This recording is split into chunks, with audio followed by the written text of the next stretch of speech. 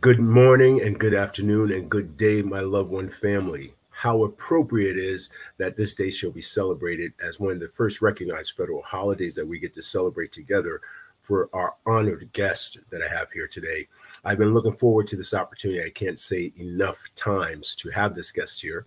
She is a true woman of substance, a leader, an innovator. She is a proud mother of two and a fur baby, residing currently in Los Angeles. Fur babies, we can't forget. And she is an acting CEO as well as the vice president of strategic partnerships. When I tell you accomplishments and a woman of substance, I can't tell you. She has worked with the NBA, Chris Paul, LA Lakers, the Los Angeles Rams, Amazon, Geico, Chris Paul. The list goes on and on of her accomplishments. It's an honor for me as a man to have her here today as one of my first women guests that have such substance to her name. Ladies and gentlemen, our One Love family from Maker's Bar, creating 1 million leaders at a time, today for tomorrow. Please help me and support welcoming Nekeda Newell Hall. Nekeda, my beautiful, thank you so much for joining us today. It's truly an honor. Wow, that was such an amazing introduction. Thank you so much. I'm honored and I'm humbled to be here on this amazing Juneteenth Wednesday to share in this lovely conversation with you. Thank you so much.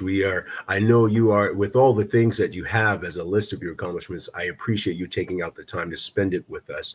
And as beautiful as you look today, I just want to please humbly put that compliment out there that we have the honor of having you with your beautiful face with us today. Thank you. It's certainly mutual. So kind of you to invite me, and I could not accept fast enough. Thank you so much. So Nekeda, tell us, how did you end up here? Tell us a little bit about your start and where you came from. Absolutely. So I grew up in Compton, California, and I was raised primarily by my mom, Leanna Johnson, who's no longer with us. And she laid a great example for me on just how to exist in this world and how to dream and reach my dreams. So that's really the beginning of my story. And after graduation, went to Grambling State University, which again is a huge, huge part of my growth and development as a professional, because I started working in entertainment right at Grambling State University in radio, in TV news. And the university really did a great job of exposing us to the industry. And then right after that, I had an internship at the National Basketball Association, went on to work there for several years after my internship was complete. And then I just went from there to Nike, to consulting with brands like Gatorade and HBO, and did a little bit of talent producing, which is handling everything that a talent would need on a set. So that was a big part of my career, just working with celebrities, influencers, and just creating real relationships that could be later translated into incredible marketing campaigns and just long-term brand affinity. And then sitting in the seat today as a chief strategy officer at Shoes That Fit. I was the acting CEO for about 3 months while our CEO was on sabbatical. So I kind of got here by working with Usher and his New Look Foundation that really introduced me to this world of philanthropy. And after that, I decided that I would love to transition my career to working mostly in philanthropy and using all of these sports, entertainment, and corporate relationships for social good. And so that's what I'm able to do today. Fantastic. Now tell me, what led you into this field? Was there a particular mentor you had in mind or that was in your life that encouraged you to step out into philanthropy on your own business? Or was there a woman of the past, considering it's Juneteenth, that has influenced you toward this road? I mean, I think all of my life, I've kind of been on this road of influence. I've always looked up to incredible African-American women who have, despite the odds, achieved huge levels of success. So Shirley Chisholm is one of my favorite all-time iconic heroes, mainly because she had the audacity to put herself forward to be the very first woman, period, to seek a nomination of a major party, and then to be the first African-American woman in Congress during the day and age where it just was not thought to be feasible. She did not have a woman of color, a Black woman that she could look to say, hey, I want to be like that person. So I really think that world less traveled is really my guiding star, my guiding light. I love exploring things that haven't been done, that necessarily I've been the first to do. I mean, pretty much every career I've had, I'm the first person to hold that role, particularly as it was structured for me. And so I have to look back at people like her to say, okay, what did she do? What hurdles did she face?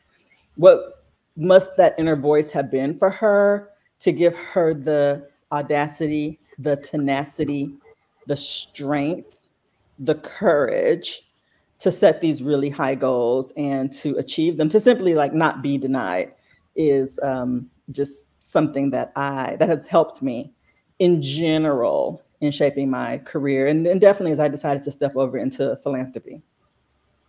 Now, you mentioned audacity and courage. I think audacity is a term that I don't know that a lot of women of color necessarily get, but women of color, Black women, have audacity. But channeling that audacity, what was the spark that gave you that, in addition to those mentors, audacity, talking about that term in particular? No, absolutely. For me, it is signaling that, how dare you?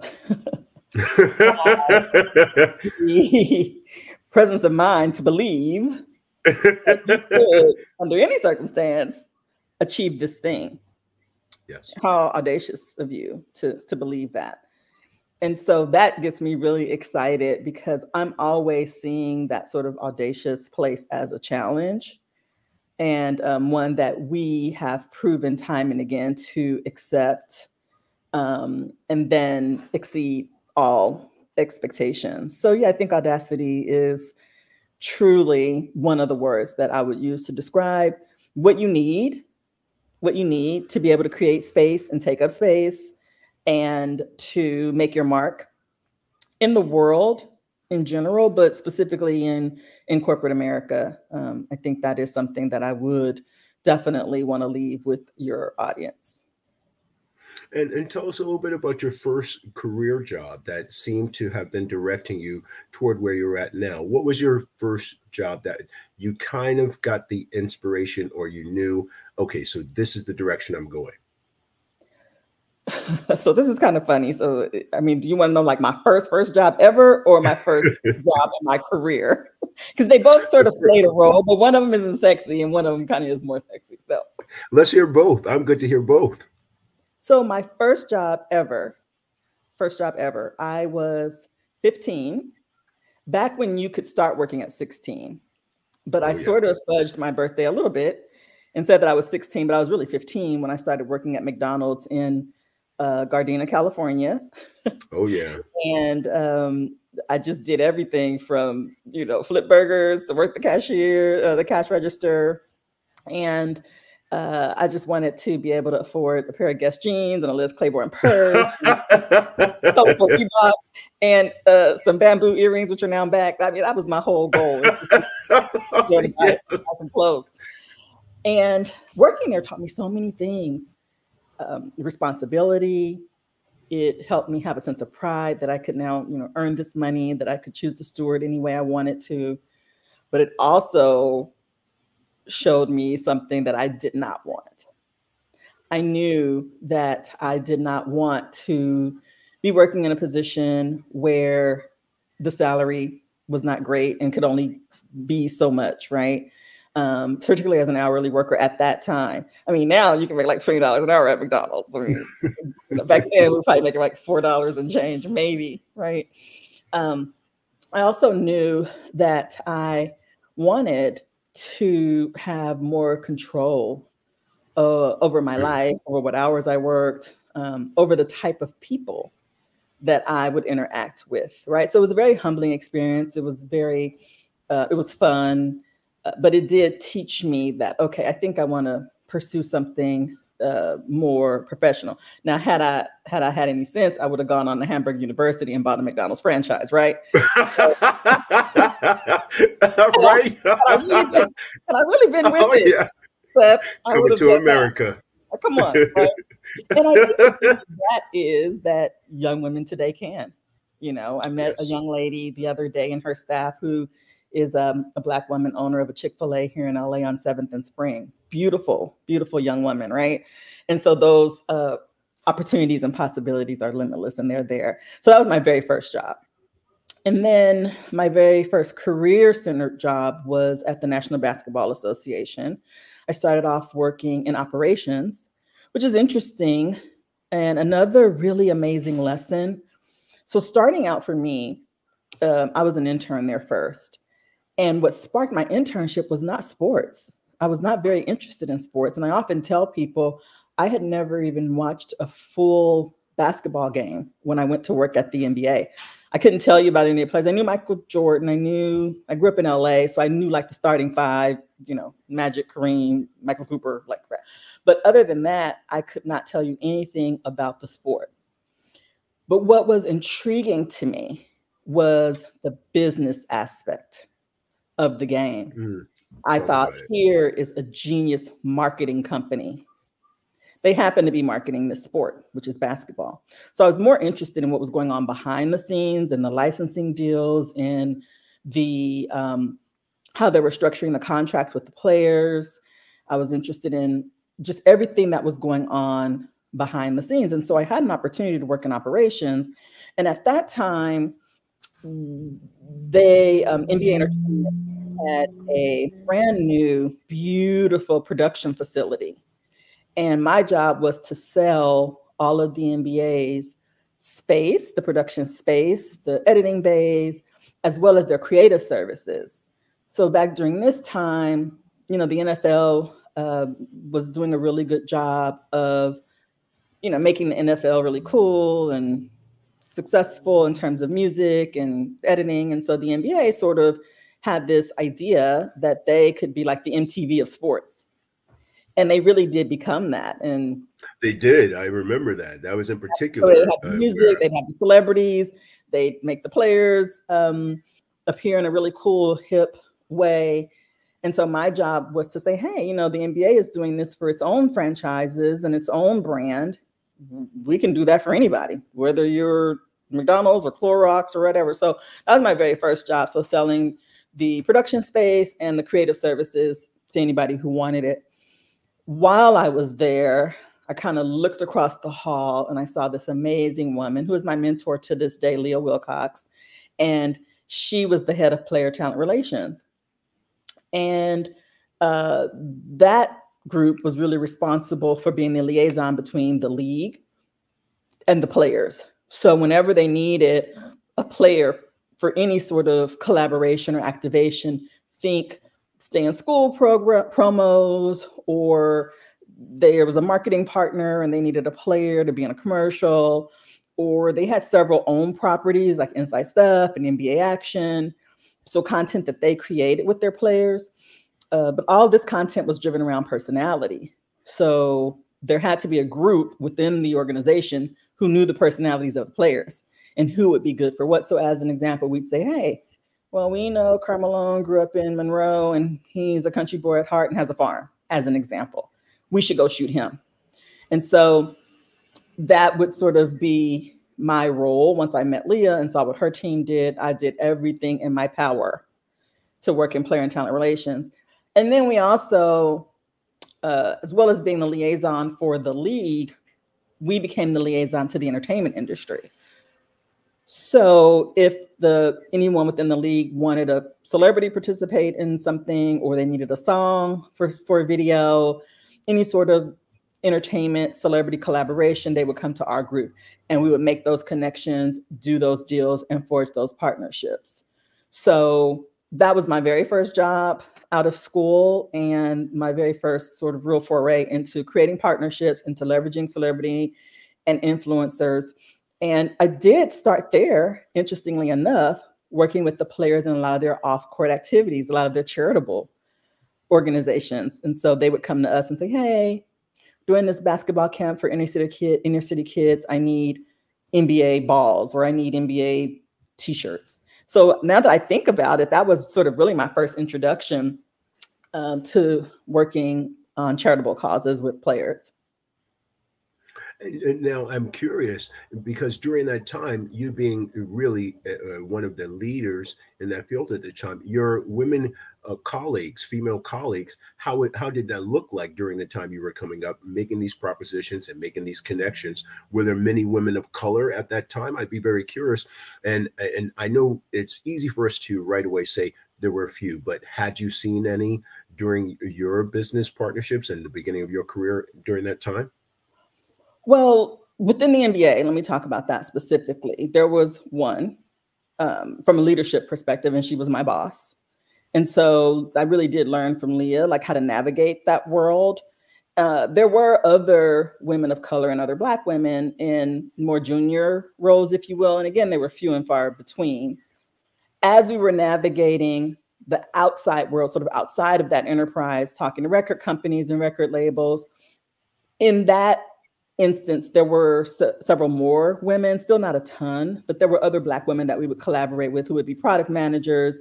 They'd be head of marketing, head of A&R. There would be publicists who would be other Black women that we would interface with. But again, within their systems, so if they worked at Sony Music or if they worked at MGM Studios, they would be one of a small handful of women within their enterprise. And are some of those women still with the league? Because I heard and read not too long ago, the Black women in particular within the NBA, it seems to be an increase in as far as their visibility in leadership roles. Is that the case where some of those women are with you today in some of those positions as well?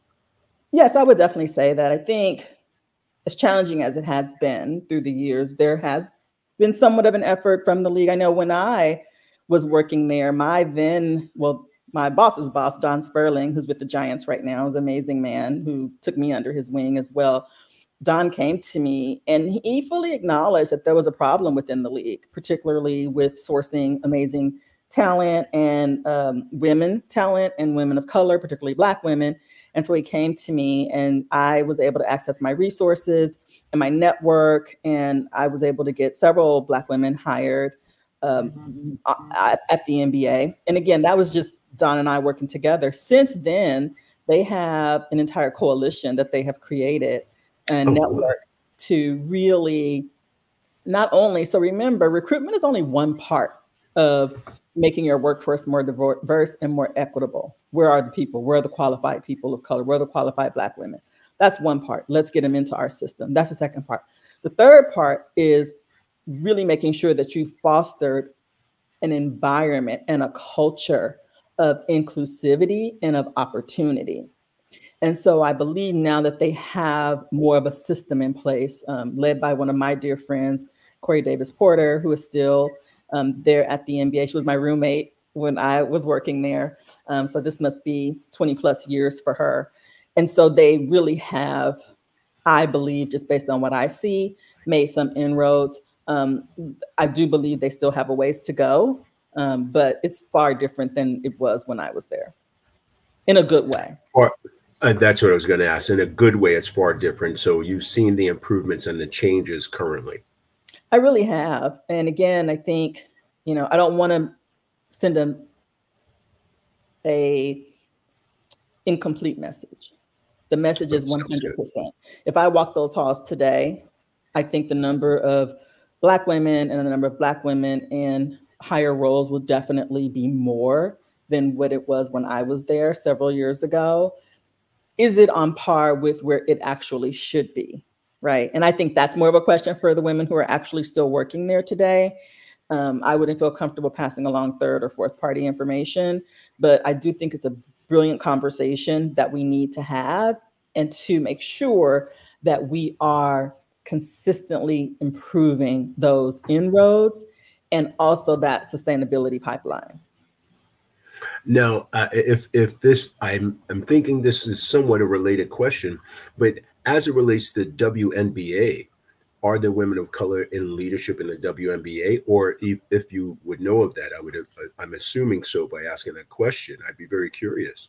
No, yes, that's a wonderful question. And I love the WNBA. And I think this is a wonderful opportunity to make space for that league and the incredible women who not only are playing in the league, some incredible, amazing basketball. Some of the best basketball you'll probably see is right there on those WNBA courts. Oh, don't get it twisted, sis. Look, early on when the dudes used to tease me for going to Clipper games, I was going to WNBA games as well. And those games, though, I kid you not, those were some of the most fun, exciting, real challenge basketball games going to WNBA. I've been a long proponent of that. And so that's one of the reasons why I'm interested. I know we have some new interest of late with the two players, Caitlin and Angela, but I'm not one of these Johnny come latelys to WNBA. And no, I love that. I've definitely been a fan. Oh, yeah. I love that. I have partnerships with the LA Sparks. I was just in Chicago 2 or 3 weeks ago with the Chicago Sky. I've done activations with the Las Vegas Aces, and I'm looking to definitely expand our portfolio of WNBA relationships. But yeah, definitely in team leadership, I have seen some women of color, particularly Black women. And again, like I would have to defer to people who are working at the league to really talk about their experience and sort of what the opportunities are there. But just about everybody I work with on my level have been either Black people or Black women.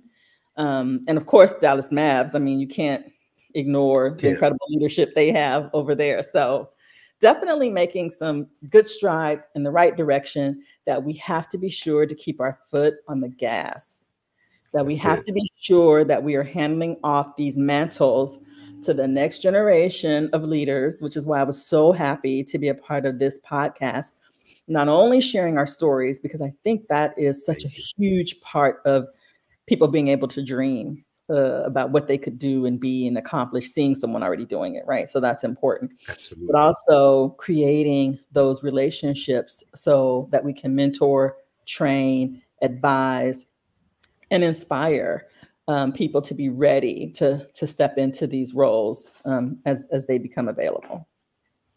Now, if you don't mind, somewhat related, but switching gears a little, describe Shoes That Fit. Describe its origin and how it goes, because first of all, the name, and as we mentioned in pre-conversation, I did my homework. You're such a great student. I have to say that you are on the homework 100%. We didn't even get to the podcast yet. We didn't even get to the podcast yet. That's funny. So Shoes That Fit is a national nonprofit. We've been around for more than 30 years. It's an organization that was founded by one woman, Elodie. She was working on the administrative staff at a local college in the Claremont area, was at a lunch one day and overheard a school nurse talking about, she was late to the to the lunch. And so she was just telling her friends, oh, I'm so sorry, I was late.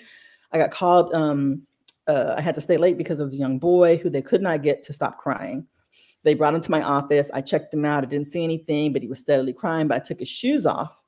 And as it turns out, his big toes, his toes had been folded under to shove. You can say big toes. We used to big toes. And all the toes were folded under, and his parents sort of shoved his shoes on and sent him to school like that. So they found that when they removed the shoes, it relieved the pain. And so Elodie, who was our founder, turned around and said, okay, well, what did you do? Right after that. So the nurse replied, I did the only thing I could. I massaged his feet a little bit. Then I kind of turned his toes back under and shoved his shoes back on. So Elodie's thinking like, that's pretty barbaric. Like, why didn't you just get him another pair of shoes? The nurse helped her understand, I work in an inner city school. We don't have those type of resources. And by the way, since we're here, do you know how many children I have in that very same predicament? And there's no way I could help all those kids.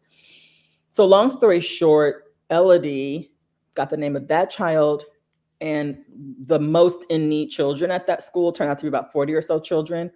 And she made a bulletin board in her office, and she put each child's name on the board with their shoe size and asked her colleagues, her fellow coworkers, if they would each take a card and go buy shoes for those kids. And they brought them back to her office and she distributed them. That was the start of Shoes That Fit at a school here locally in Pomona, California. So we went from helping, really being inspired by that one boy, hearing his story, Wow. to as of today, helping 180,000 children per year on working on a strategic plan to help over 500,000 children over the next 5 to 10 years. So yeah, so that's Shoes That Fit. We help kids nationwide receive brand new shoes for school. We're focusing on kids who are precariously housed or experiencing homelessness, children in foster care, and just children whose parents are having a hard time making those ends meet, and they need a little help from the community to solve this very basic need, a pair of shoes, which for us, it's more than the shoes. The shoes are an entryway. It's an entry point. It's a basic need that we can meet. But really, we hope that we're instilling confidence. We hope that we're bringing a lot of joy into the schools, into the children. And more than anything, we're hoping that they're able to participate in sport. We've talked a lot about sports here in our conversation so far, but we hope that we're enabling them to be active on the playground and on the field. You mentioned something that's very near and dear to my heart. I am a child of adoption and one of 18 children. Whoa. How amazing. Yes, I tell you, my mom being a black Puerto Rican from New York. Oh, you got it all. Oh yeah. Oh yeah. And I tell you, so that's near and dear to my heart. Describe some of your philanthropy and or your relationships with some of the foster care community. I really would like to hear some of that shared of you. No, absolutely. So we work with foster care agencies nationwide, right? So any foster care agency can pretty much call us up. And as long as we have a donor or we have the resources, we can help those children receive the shoes that they need. We also work with the school administration. So they often know the children in their system, in their school, who are foster children and whose foster parents may need a little extra help. And so those children really do receive the priority.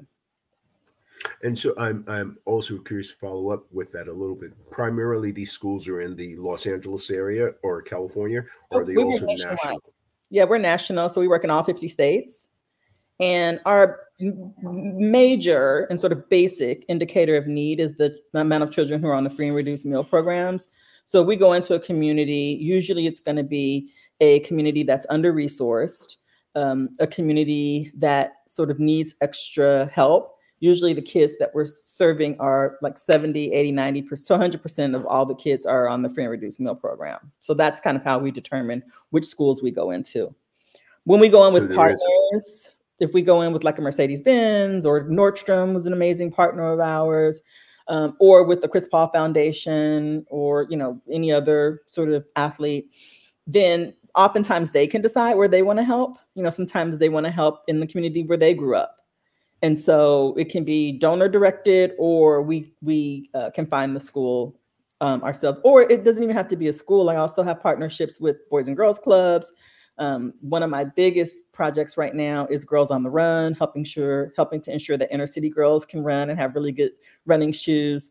So we work in schools. That's the main way we work, but we also work with other nonprofits who are delivering services to kids in need. Now, you mentioned Boys and Girls Club. I know the YMCA has a huge female basketball league as well. Are you working with YMCA and other nonprofits in along with Boys and Girls or in conjunction? So we haven't as of yet. I don't think. My team would have to like remind me if we have worked with the YMCAs, although I'd totally be open to that. It's mainly been the Boys and Girls Clubs because, again, a lot of the donors that we work with have identified that they want to help with the Boys and Girls Clubs. So that's sort of how we forge those relationships. Yes. And that's just out of curiosity, somewhat prejudice. Yeah. Having worked with the YMCA for about 12, 15 years myself, and I know Boys and Girls Club and YMCA tend to have their somewhat sibling rivalry, but they do a lot of the same work. So that was just out of curiosity. Oh, yeah. And I would love to work with them. I mean, obviously, Boys and Girls Clubs have a lot of support. They have a lot of name recognition, a lot of celebrity support. And yeah, we would love to work with the YMCA. So maybe you can make those connections. Oh, you know what? I got you. I still definitely volunteer with them. I worked in a program called Youth in Government, and Youth in Government was real big baby of mine where in the YMCA, we worked in partnership with the schools, and my goal was to help get school credit for a lot of our students, in addition to the volunteer credits that they would get for entering college. And the amount of young Black women and Black men, for that matter, youth in government helped to give them not only an education in civic duty or civic responsibility, but in understanding our government. And their sports program was how I recruited some of the young women that participate in our youth in government program. It's definitely an organization near and dear to my heart.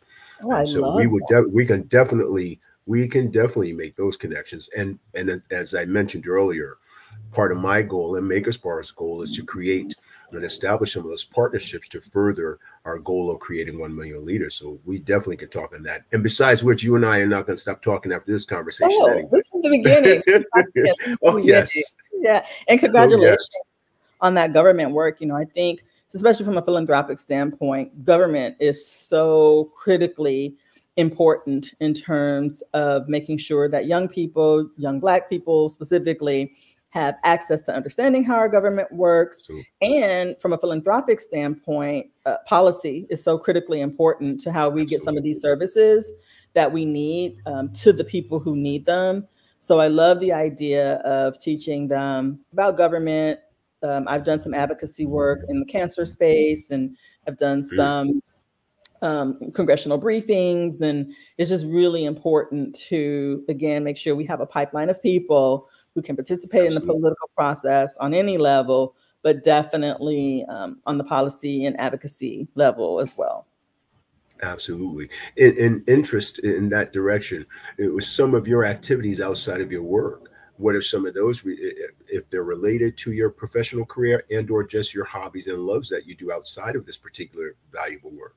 Yes, no. So outside of Shoes That Fit, I mean, I have a dual career. So I still consult in the talent celebrity space. So if brands need celebrities to appear in commercials or to be influencers for particular projects, they can call me for that. I also co-own an agency called Strut, where we help with marketing, monetization, and our clients are for profit and for purpose. So we can advise on any part of the nonprofit business structure, as well as for profits, helping launching new products, helping to attract new customers, particularly if you're going to leverage any sort of marketing tool.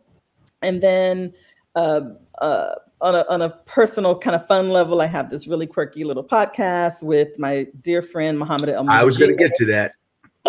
So we're setting up guests for the podcast, and we're recording that as our just fun kind of pet project.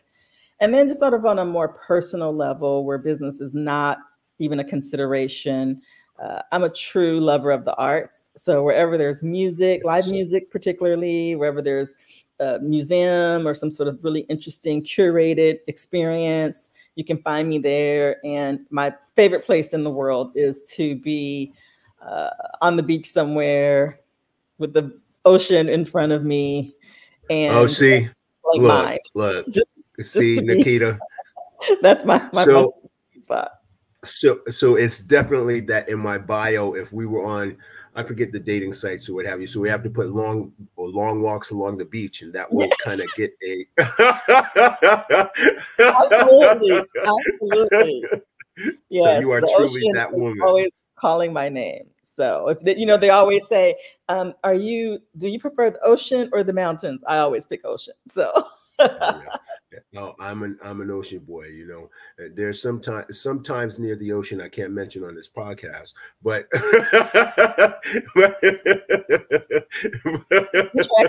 we're tracking. But no, I think it is wonderful to hear that. I think it's some of our natural resources here in California. It's heard of, and California is beautiful, but it's just simply said that way, and it's not really seen. And there's some beautiful, incredible views from the ocean portion that I think are absolutely incredible. Absolutely 100%. I could not agree more. This is my favorite place, and I was discussing with a friend the other day. No matter where I go in the world, I have to have a round trip ticket. And, LA is just it for me, for all the most amazing reasons, from the people to the food to our natural resources, it's all here. Oh yeah, it is. So now I want to go back a little bit. Strut. Does that are those words meaning something? Are they short for Yes, something? so it's not an acronym necessarily, but our motto is that we help you strut or you can stay stuck. And Oh, so oh, I like that. strutting forward, it's really a nod to the fact that, you know, we can help you show up in the marketplace in a way that A, separates you from the competition, but that B, allows you to have a kind of swagger and gravitas that is going to enable you to strut forward. So that's really where it Oh, comes I from. And like that's that. the brainchild of my amazing partner, Dr. Tashawn Macon. Oh, fantastic. So Strut, how long has Strut been in existence? About 20 years now. And we have worked with so many amazing brands. Right now, we have a couple of clients, Women's Foundation of the South, who's working for the health, wealth, and power of women of color, focusing and centering on Black women in the South. We, interestingly enough, which I love this fact, but we have had two clients while they were our clients receive huge transformational McKinsey Scott gifts. One received $100 million, the other received $140 million gift, with 28 million of that being unrestricted. And so we're really about helping organizations transform, but also position themselves in a way that they attract the attention of some of our most philanthropic donors. So yeah, that's Strut. Oh, that's incredible. Now, does Strut and or Shoes That Fit young women that might be interested in you becoming their mentor and or the organization giving them a mentorship or internship opportunities? Are those something that are current going on, or are you looking toward in the future, or is that something I'm speaking to too early about? No, absolutely. At Strut, I can speak to more succinctly because I'm a co-owner in that. Most of our staff is young Black women. So at any given time, we have a staff from 10 to 20 people based in LA, New York, Atlanta, Australia, the Philippines, The Philippines. Chicago. Yes, so we do a really good job of sourcing talent all over the world, depending on what our clients are need based are.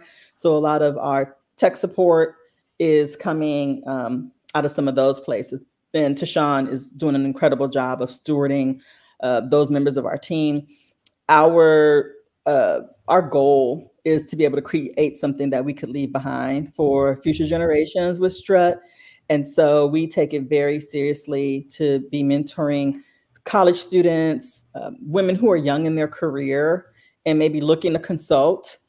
So there's actually financial opportunities when we're hiring them on as consultants, but then just as mentors. I mean, Tashawn and I have a long list of people who we've just helped by being a listening ear, sharing some of our experiences. And we're not afraid to pick up the phone and make introductions and help people get ready for interviews, look at resumes.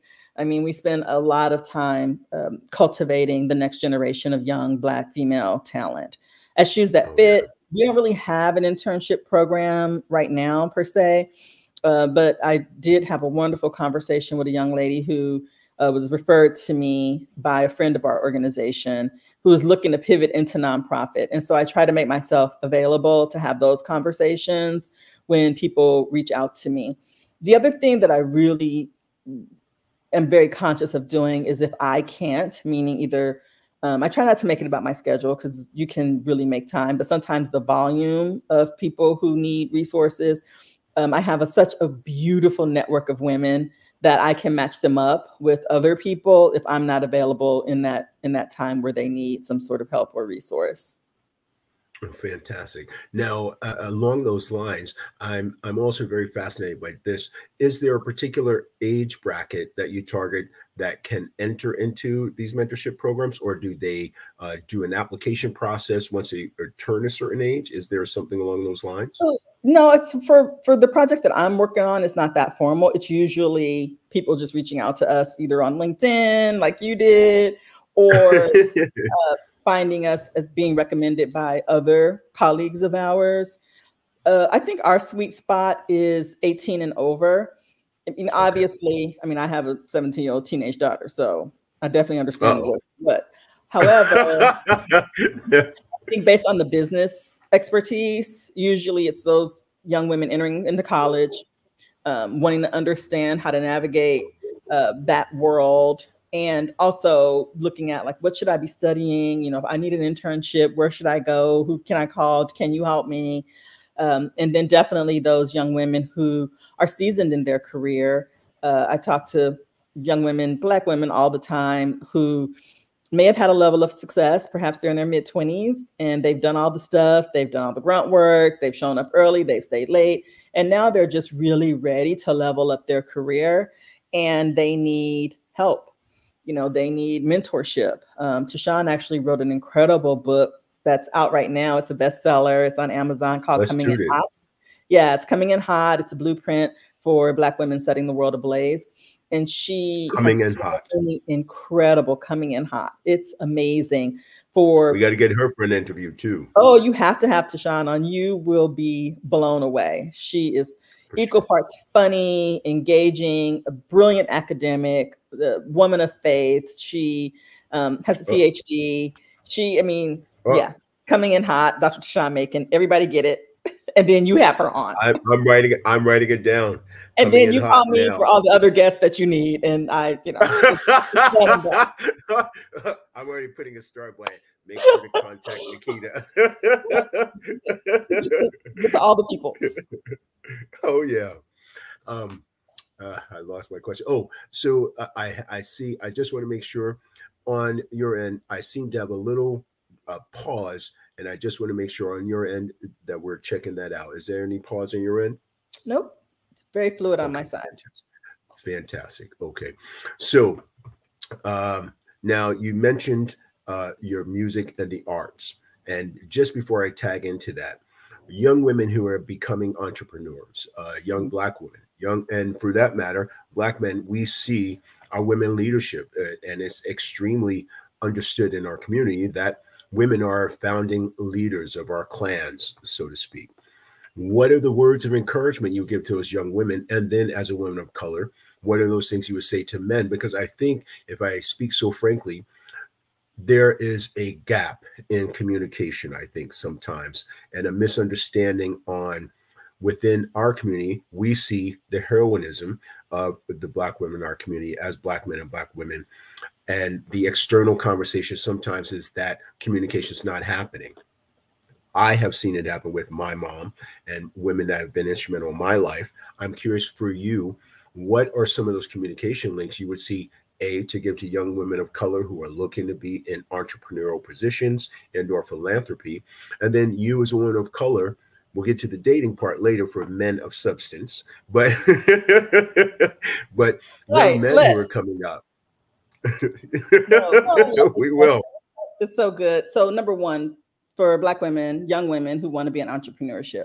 So one of my favorite books that I read in 92, I think when it came out, or 93, I was graduating college, and it's Think and Grow Rich, The Black Choice.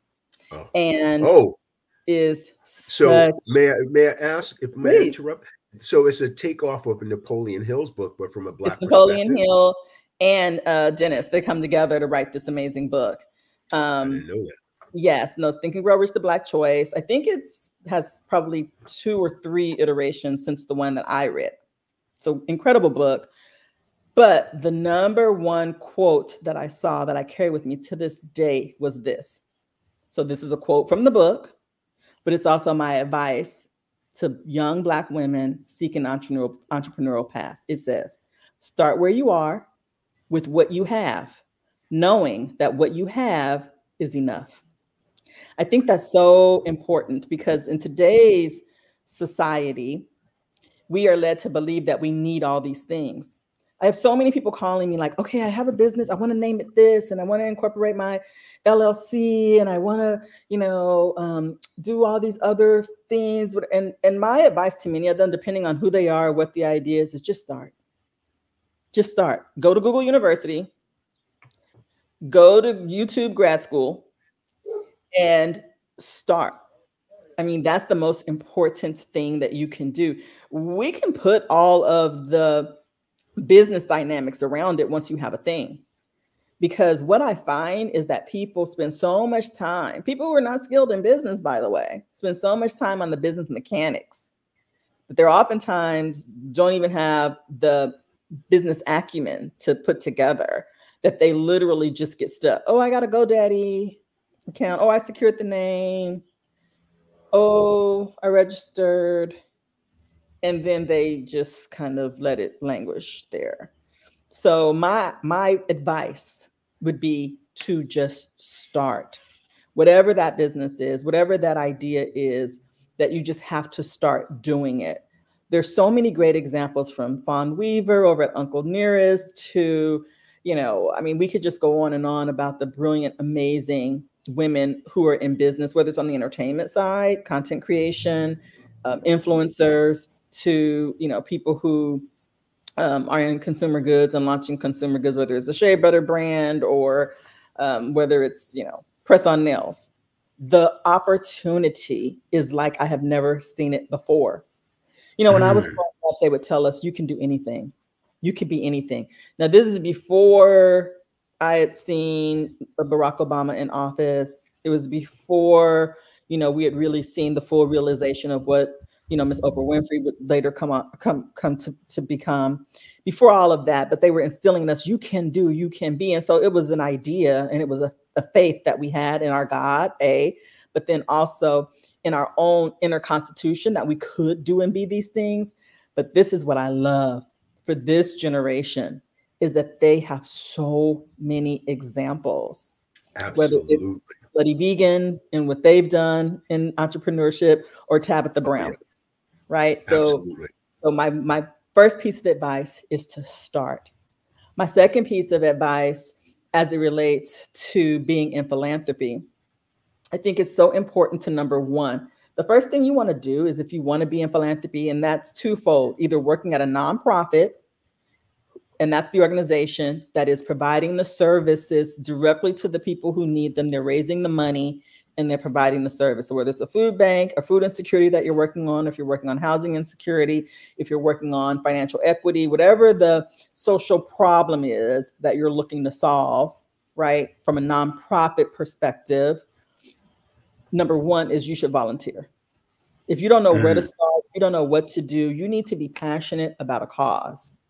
Whatever that cause is, you need to educate yourself on what this problem is, right? You need to know, what have we done so far as a society to address this problem? And what are the organizations who are really making inroads to solve it? And then you need to volunteer with them. You need to sign up to sit on a board. And this is one thing that I don't think young women, especially young Black women, are thinking about, because you think of board and you're like, oh my God, that sounds so scary. But the reality is, if you don't have the professional experience to be able to sit on a governing board, there are advisory boards, which just means like, hey, these are a group of people who have a certain set of expertise. Maybe you know social media really well, right? And you're going to sit on an advisory board. You're not going to govern the organization. However, you are going to be a part of helping them to excel in a particular area where your expertise can be used and needed. Now, what is that going to do? It's going to put you in an environment where you're starting to learn the terminology. You're starting to learn, like, how do this money gets translated into these goods, and then the people get helped, right? So you're in the setting, right? If on the second part of philanthropy, you're looking to more or less work for a foundation, which means they're the people who are giving the money away so that the need can be solved, then I would recommend you getting on LinkedIn, you figuring out what the biggest foundations in the world are. What are some foundations that might be in your own city? What are they looking for? Go on their job boards, right? What kind of roles are they looking to fill? Who do you know that might be in a network that can introduce you to somebody? I think that's super important. And then the last thing you asked me about was the communication between Black men and Black women as it relates to entrepreneurship, and really being able to work together, and those sort of communication challenges. I think the first thing that we have to do is understand that we need each other. Oh, First and oh, foremost. please say that again. That we need each other. It's not a matter of who's going to get there first. So if there have been more inroads made for Black women, if Black women have gotten more degrees, if we are sitting at the, kind of top of a lot of the, organizations and corporations, that's beautiful. That's wonderful. The reality is that for our posterity's sake, right, we need each other. And I think that if we stop looking at it as a competition and more as a collaboration, then we go so much farther together. I mean, some of my best friends are men who I have come up in either the entertainment industry or in the business sector. And there is nothing more beautiful than to be able to call a Black man and say, hey, I need this. Or, hey, do you know somebody? And have him, every Black man in my network, whether they have mentored me in college, Dr. Calvin Miles or Ken James, Lamont Bowles. I can go on and on and on about the amazing Black men who have been mentors to me, to some of my colleagues and counterparts. It has really been us working together. What we're going to realize when we take a step back and say it's not us versus you, but that it is the whole, we're going to realize that that is the way we made it this far. Absolutely. If you look at the collaboration between even Dr. Martin Luther King and Mrs. Coretta Scott King, it's the collaboration that got us to where we are today. You look at Shirley Chisholm and the amount of Black men who were in her inner circle, who were helping to propel her forward. And so I think if we have more of a community mindset, that it doesn't matter who is leading at any particular time. What really matters is, are we all able to benefit? And do we have the amount of love and respect for each other that we are so happy and excited to partner together for the greater good, not just for our community, but for the runoff effect that we did, because we are influencing the United States and the world. Absolutely. Black Americans, right?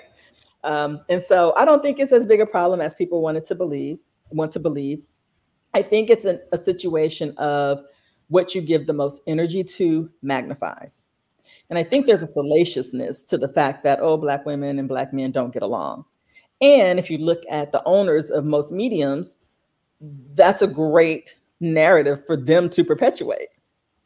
But if we take control of that narrative, right? And if we say that's the case anywhere, people are going to have conflict no matter what race you're in. People are in conflict, but it's just not as salacious and entertaining and titillating as if when we have conflict, right? Oh, you are talking on such another level of conversation. And I'm just so glad that you hit these points, because I too think it's a more titillating and salacious tidbite to keep us from unifying and creating a more powerful unified force. Because I do feel, at least in my relationship with Black women and Black brothers, who we don't see as much of a problem as what's perpetuated, and that we do create a greater powerful force. We see that we're working together more often than not. And I'm so glad you addressed that. I think, and we see it in our work all the time, even at Strut Agency. Some of our most senior advisors and consultants on our team are very accomplished, very senior Black men. So I think that this sort of narrative is sort of tired, it's weak, it's passé. And if we look at it from that standpoint and just say, okay, our new normal is this. We collaborate, we work together, we do amazing things together. Then I think the other chatter just kind of cannibalizes itself. And then we are able to tell the stories that we want to tell about how we work together. And we have so many case studies. We do. And I'm so glad that this was a focal point of our conversation, because again, my positive experience has collaborated with women of color. And I see that we have more times than not where we are in sync in our conversation and our goals and agenda. What has been perpetuated is not a full, truthful narrative. I think some of the cloud comes in with the younger generation, and this conversation piece has been perpetuated, that we can't communicate. And due to some of the disparity in the education levels, with Black women receiving higher and more frequent degrees than Black men, a number of those things get focused on. And the true focus is that in our communities, we are working well together. There's more good happening than not. Oh, and 100%. that focus is. Yeah, no. And I think, again, if you get down to the brass tacks of it, and if we have this conversation, not in mixed company, which this podcast will be in mixed company, right? Then I think that when we lead with empathy, right, we listen with our hearts, we listen to really understand, then we see that really, and I love how you pose this question, it's a communication issue, right? Absolutely. It really is. It's our word choice. It's the frustration that is bubbling up on both sides, a lot of which is rooted in a lot of the inequities. So a lot of the inequities cause frustration on each part, for Black women and for Black men. And instead of looking at the inequity as the problem, this is the issue, then oftentimes we can turn on each other and bring those frustrations into the conversation in a way that's not helpful. So if we call the thing, and we are able to put, sort of find a resting place for that, then we do go forward to do amazing things together. I believe that. I'm looking forward to more of those stories. I'm looking forward. I'd like us to circle back at some point, because I think communication is definitely a focal point for me as far as bridging the gap that I think a number of misunderstandings happen due to lack of communication. And communication, not just saying we're going to talk, but hearing and listening, and patience and receptiveness. Right. And getting to the root of the real problem, right? Absolutely. Absolutely. The problem that we're fussing about is probably not the actual problem. And again, I mean, just another, spin-off ideas. I mean, just bringing some of those couples and some of those collaborators together to kind of talk about how they've been able to have success and how they've overcome some of those communication hurdles. I think it'd be truly helpful, particularly as you're looking to make, 1 million leaders. So. I want, this will be a circle back interview for us. I really want us to have that. I really do. Now, changing subjects somewhat, I want to hear a little more about the podcast. Give us some information on the podcast, because I want other people to tune into that and hear what I've heard. No, absolutely. So our podcast is called The Soul Chronicles, SOLE.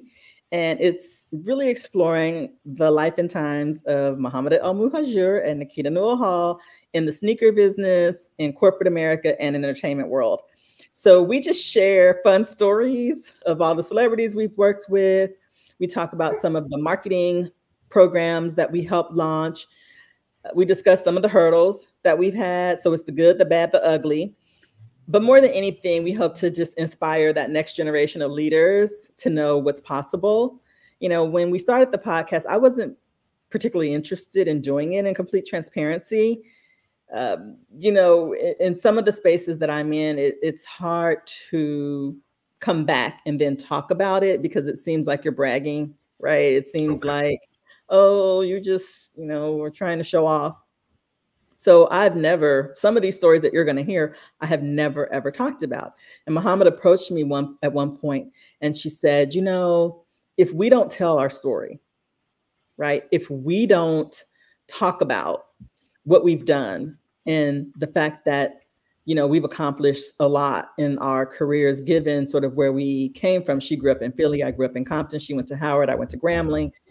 If we don't tell about working at Key, and about being, she was a casting director at one point. I booked, talent for Motorola commercials and just all sorts of things. Who is going to know? Like, who's going to know that you were here, basically, is what she was saying. Right. When she framed it that way, and I could wrap my mind around it, then I was all for it. And I think we have probably, 20 plus episodes right now talking about our dealings with everybody from Madonna to Usher to Destiny's Child, Justin Timberlake. We haven't really talked a lot about our sports relationships much, but I think probably in this coming season, we will. We talk about, how we sort of launched this kind of notion of influencer and influencer marketing. We talk about, being in some really funny spaces where, you know, we once brought a whole bunch of snow to the Forum in LA to do a snowboarding event with Eminem. I mean, so just snowboarding.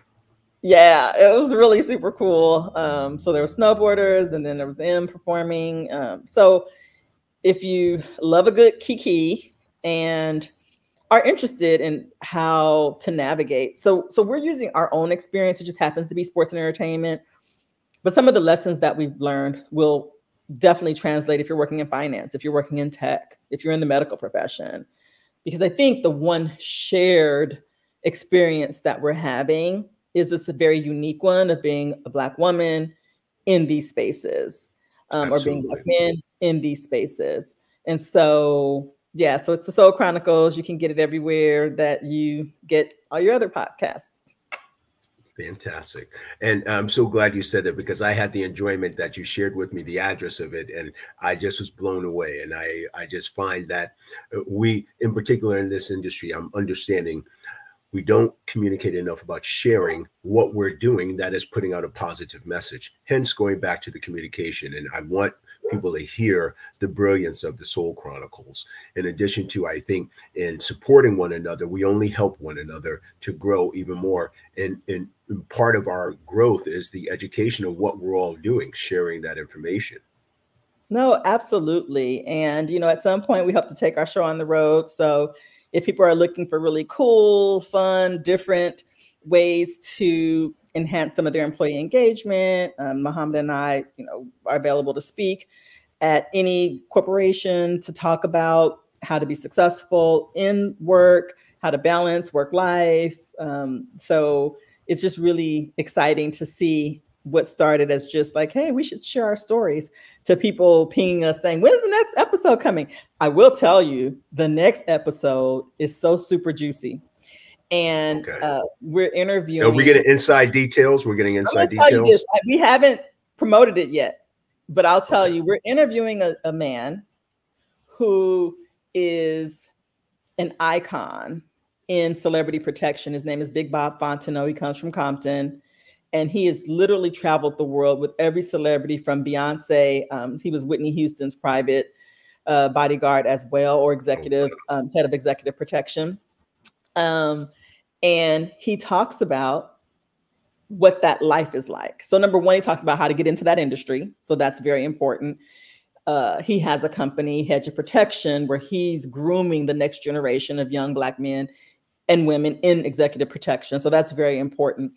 But he shares so many stories, especially with some of our higher profile African-American celebrities getting in a little bit of trouble these days. And we're hearing all over social media their executive security teams and details sharing out all of these details. He sort of brings us a different perspective, and he shares out some really emotional stories, some sort of behind the scene things that I think the audience is going to find so compelling. And it's a part of the industry that we never really get to look at, because these guys are there, they're huge, they're big, they're kind of what's standing in between you and your favorite celebrity. But the things they hear, see, experience, it's sort of a bird's eye view that the average person doesn't have access to. So we're excited to bring you that next episode. So I'll be sure to ping you when it's live. Please do. I feel like that would be completely interesting and enthralling. I'm extremely excited about that. Absolutely. And then, so I this is one of my go down questions for sure. I am very curious. You mentioned music, so we're going to get to that. But spirituality plays a huge role in the encouragement and where we're motivated and building our foundation. So in spirituality, how does that play a role? And it's open to interpretation for all. Everyone has their paths that they follow. But where does spirituality play a role in your profession and or in your personal life? You know, it's such a great question. And thank you for raising that. Absolutely. I think as whole people, fully realized people, usually we have several facets, right? So it's not just the person you see sitting here in front of you today, just these experiences. It's the totality. And for me, faith is one of my favorite words, because number one, it's a center, right? It's sort of like, where do you draw your strength? You know, who are you? Why are you here in the earth? What are you set to do, to accomplish? And what is your North Star? For me, I grew up in church. I grew Oh up yeah. at Mount Beulah Baptist Church in Watts, California, across the What you street from say? the Gardens Projects.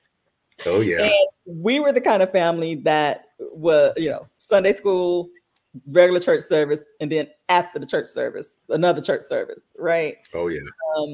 And I grew up in church, and that's really number one where I learned faith. I learned about the Bible, and I learned it from the standpoint of like, this is just not some fairy tale. I learned it from the standpoint that these are real people. They actually lived and existed. And here are some of the tools that you can use to help guide you in your life. Here are some of the scriptures. Here are some of the prayers that you can help guide you in your life. And it really has been such a huge benefit and help for my life because, we talked a lot here about successes and a lot Absolutely. with what I've done in my life that's been successful and it's been great. And we touched on some of the places I've been, and that's wonderful. And I'm super grateful for that.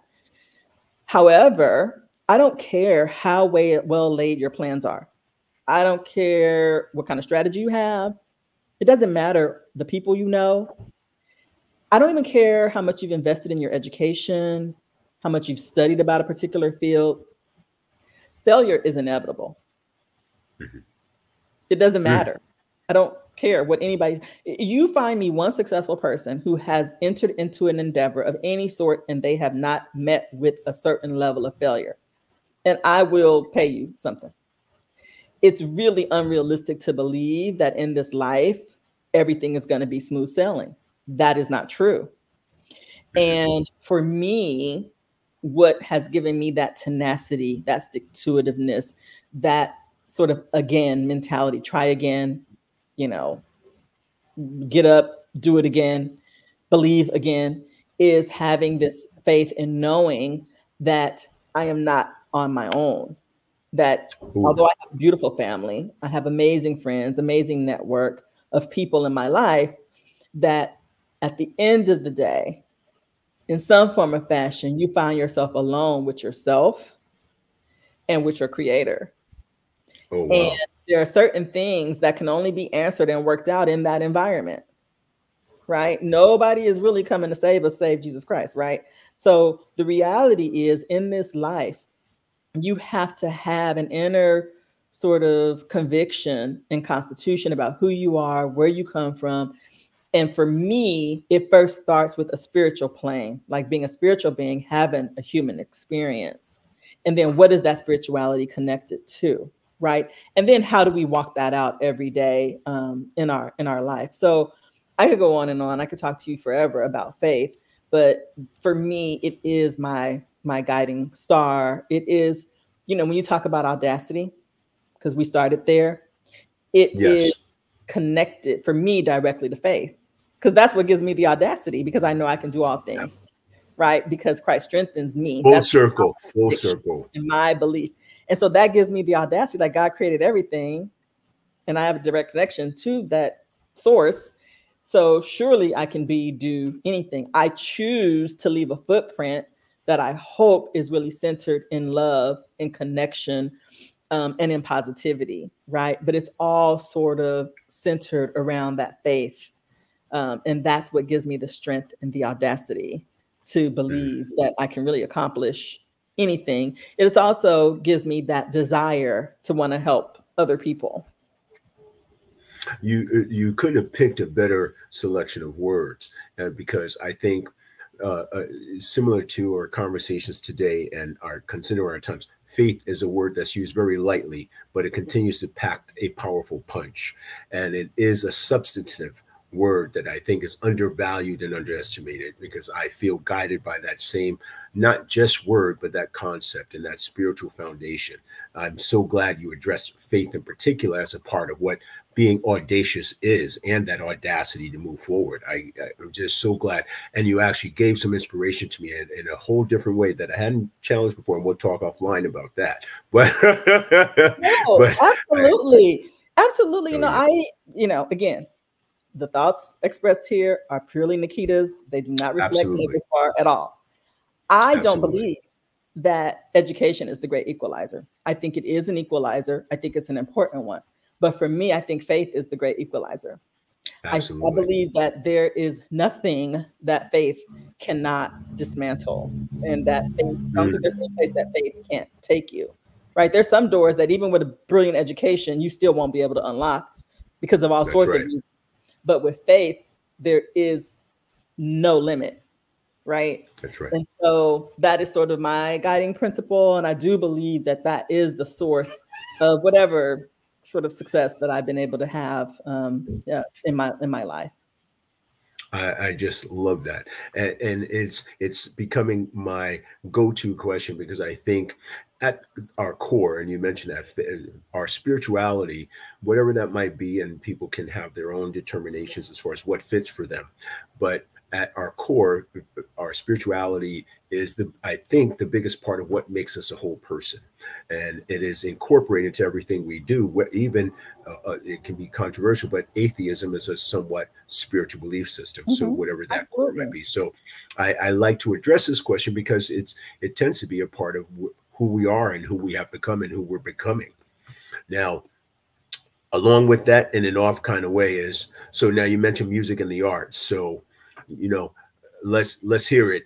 Number one all-time musical artist, because we didn't say and not group yet, but musical artist and or they can be dead or alive. Oh my gosh, that is so hard. You can, how about this? I'll give you this shot. You can even put a tie, a two-way tie, maybe a three-way tie. Okay.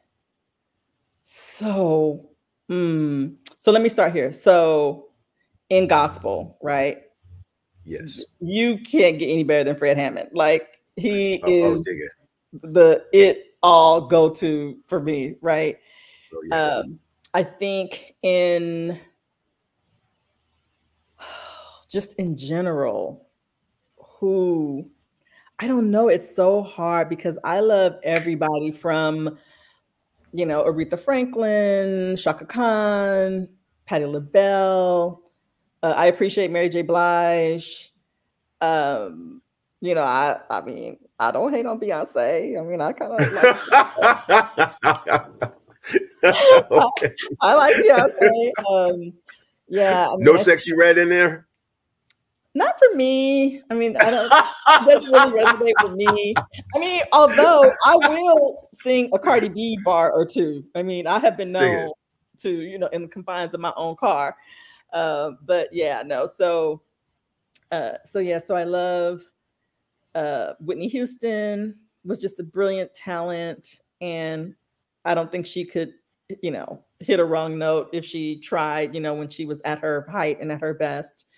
So yeah, just a lot of different artists. It's hard. I'm not really a person who has like a fan mentality, but Okay. I do appreciate. So Janet Jackson. I mean, there's Oh, just like something about the entertainment value and yes.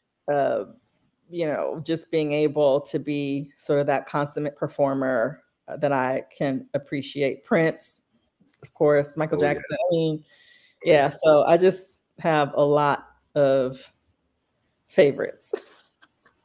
And I do too. So I definitely with you on that.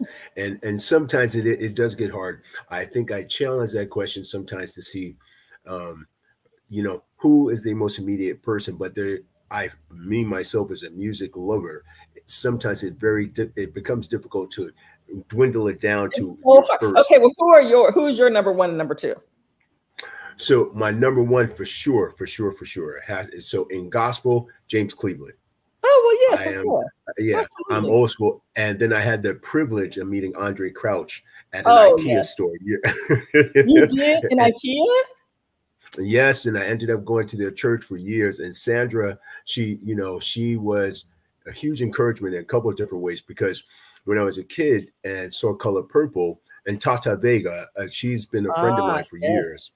And so I had my sister, my older sister, introduced me to them, and in gospel music, it was very difficult to get past James Cleveland, the Crouch Singers, Absolutely. Mississippi Mass Choir. So that's in Oh, gospel. Mississippi, having you there made the Oh, difference. oh, What? and then Tamala, Change Me, Lord. That's Tamala who, Yes. Yeah. And change me oh yeah, again. Okay. and yes. I mean, we could do this all So day. Oh yeah, we could. Oh yeah, and that's in gospel. And then in secular music, Okay. you know, I love me some good jazz. Miles Davis is definitely up there Yes. for me. Blue, and then I'm definitely a huge Seal fan. People be Oh, surprised I to see love it. Oh, I have a Seal. good Seal story. I have a really Oh, good Seal dig it. story. We have Yeah. time. So when I was at Nike, Seal would come in and, he was a great friend of the brand. And I was petrified of dogs. I had an aunt who lives in Vegas. My whole family's in Vegas. I love Vegas. That's a whole nother thing. She had a little chihuahua named Chi Chi. I never had a problem with Chi Chi at all. I didn't really like dogs that much, but Chi Chi was cool. One day I was minding my own business.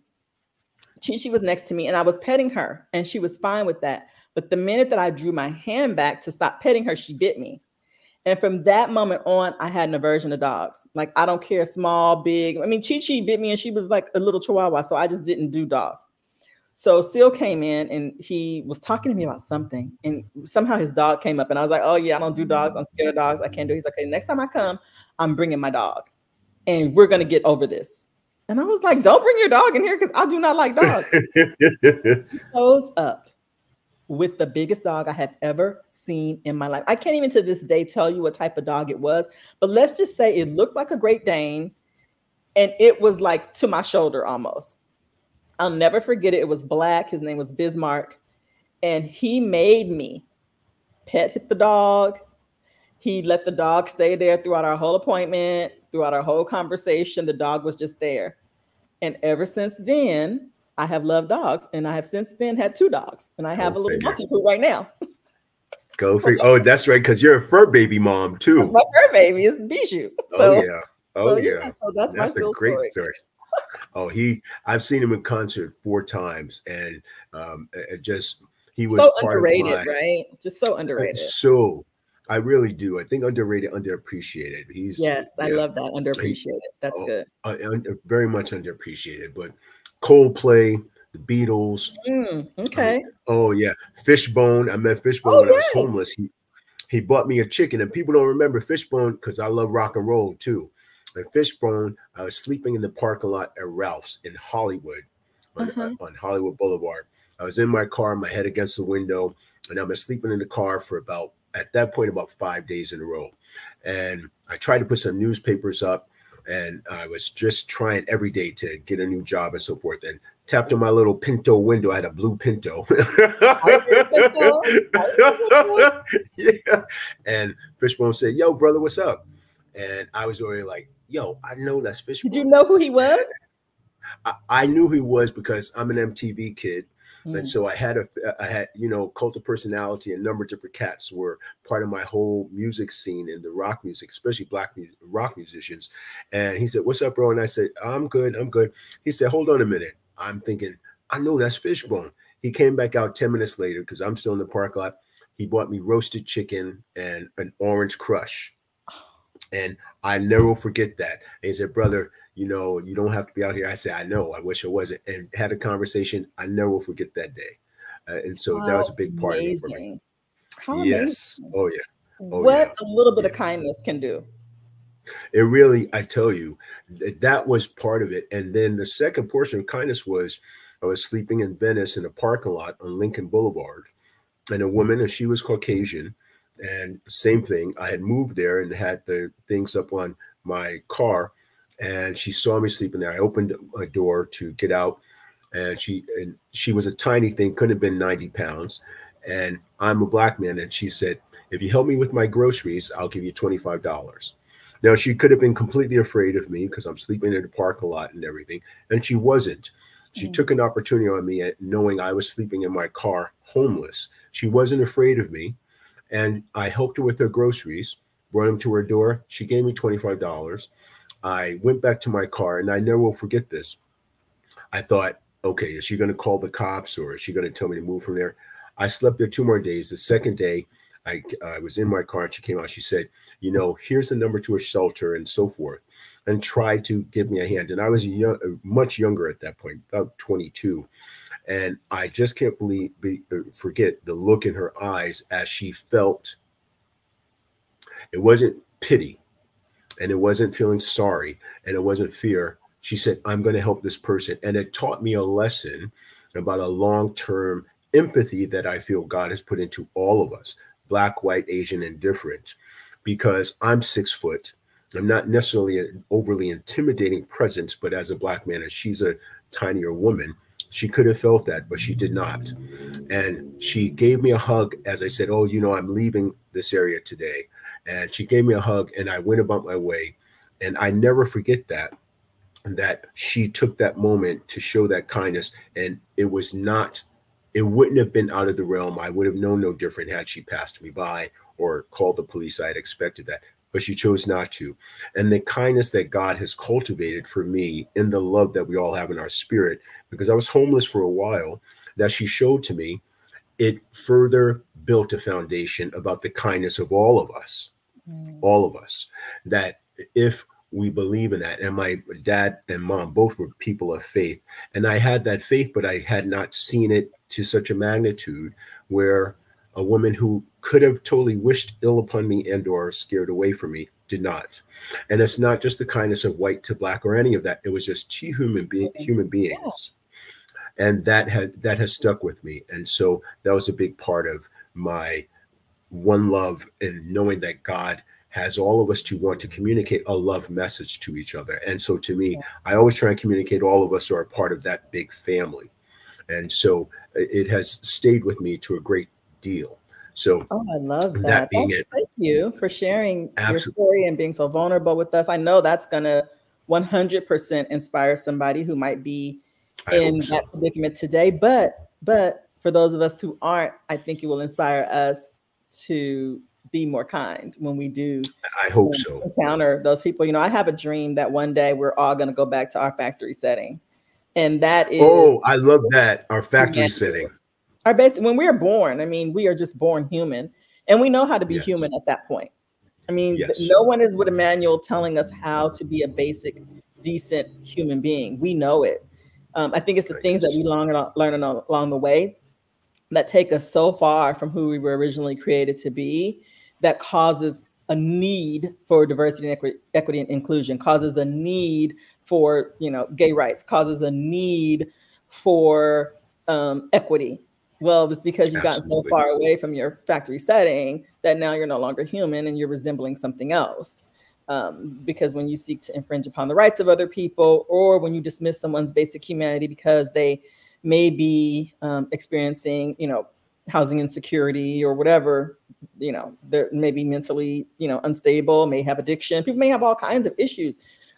But when you allow yourself to see them as anything other than human, right? Even in the workplace, even in the corporate environment, when the corporate environment, when you see a certain group of people as less than you, for whatever reason, then I think you've gotten so far from your original setting. And my goal and my dream is that one day I can see a place and a time where people are so desperate to get back to that original setting, that's going to create an incredible environment for everybody. So I love the fact that she saw your humanity.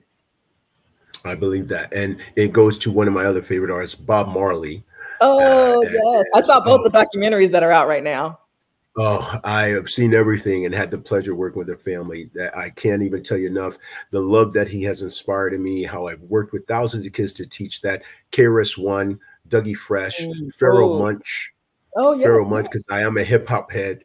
So those are some of the artists that, as a man of color, on this Juneteenth, I celebrate them, as well as some of my favorite musicians that I can't go without saying. Absolutely. I must say, this has been one of the most encouraging, inspiring, heroic conversations I've had. And no disrespect to my previous guests, I just said to a number of my friends and loved ones how excited I was to speak to you today, and how enlightening this conversation would be, not only because of your physical beauty, but your spiritual beauty and your professionalism and what you've accomplished on Juneteenth.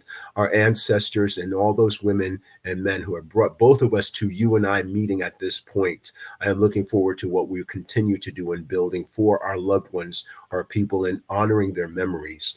I celebrate you, Nekeda. I celebrate you and honor you for presenting yourself with us, to us today, and sharing with us what you have done. And I thank you sincerely from my heart for being here today. And what I like to do is, anyone of the Makers Bar audience, of the LinkedIn audience, of Instagram, and all the social media platforms that we're a part of, please do check out Nekeda. Nekeda, please list the number of ways they can reach out to you, and look forward to being in connectivity with you, because we will continue this friendship and build upon this as our network continues to grow. And I'm looking forward to our friendship and relationship flourishing. How can people reach out to you and get further in contact with you, not only your podcast, but your businesses and or shared information as a resource? Absolutely. First of all, thank you for all the kindness you've extended toward me, for the care and the absolute sort of gracious way that you've conducted the interview. Thank you so very much. I have to say that. Secondly, I think people can. You don't have to say it. You don't have to say it, but I'm glad you did. I need to say it. I want to say it. It has to be said. There's so many people that you could have asked to be here today. And so I don't take it for granted that you've asked me. So yes, I must say thank you. I think, so how can people get in touch with me? So I'm at Nekeda on Instagram, on LinkedIn. I'm Nekeda Newell Hall. The podcast is The Soul Chronicles, SOLE. If you're interested in working with Strut to help build your brand, I am Nekeda at strutagency.com. And if you're interested in partnering, helping kids get new shoes for school, we're always looking for funders and people who can help us to fund this work. I'm Nekeda at shoesthatfit.org. I think that's all. Thank you, Nekeda. And Nekeda, would you do me a favor? Absolutely. So Estancia, or Netta, she is a long time my little sister-in-law. She's one of your admirers. If you can give her a shout out, she'd love it. She had a podcast a little bit ago, and she's been such an inspiration to helping raise my son when I had to do so. And she's one of the ones I told her about this interview. If you can give her a shout out, that'd be great. She is Netta Henderson, or Estancia. I told her she's going to be excited about this interview, and don't be surprised if she reaches out to you as well. Estancia, how wonderful. That is so sweet. Thank you for following along in my career. I mean, I'm really empowered by people like you who are an encouragement to me, even though we've never met, Netta. I would love for you to reach out to me on any of my social channels, or you can get my personal email from Seth, and I would love to be in touch. Thank you so much. That has really sort of brightened my day today. So thanks for the support. And Seth, thank you for sharing that with me. It's so sweet. It has been my pleasure. Nekeda, my beautiful lady of today and tomorrow, I just thank you for honoring Makers Bar with your presence today. Thank you so much for sharing your life experiences and giving us this opportunity to get to know you a little bit better. Absolutely. It's been my pleasure. I would love to leave your listeners with just one thing, and that is start where you are with what you have. What you have is enough. Couldn't have said it better. One Love family, on behalf of Makers Bar and all its affiliates, we truly thank you. Remember what I always say at the end of the day: come, be present, exist, and show that you are visible just by your presence. All good love to all of you. Good blessings this day. From Makers Bar, it's your boy Seth Guru Baxter. One love. God bless and peace. Nekeda, I'll talk to you soon. Okay, bye now.